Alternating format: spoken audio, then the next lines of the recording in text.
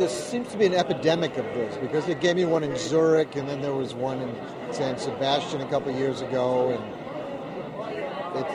I guess I really am that old, that people are thinking he's almost done, but it's not true.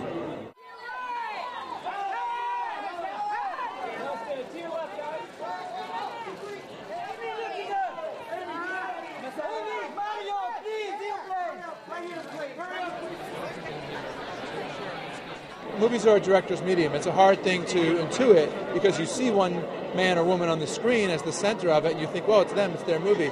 They're not really controlling it or making the movie at all, beyond their performance.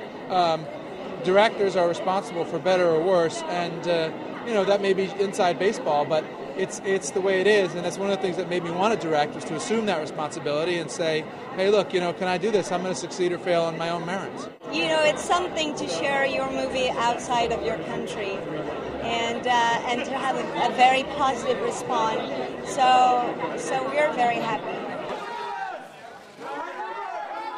By the time we'd shot that movie, we'd already done another movie and had become, very friendly. And so it was actually a real anchor for me in the beginning, because I was a bit trepidatious about doing this David O. Russell movie and to play one of the main characters.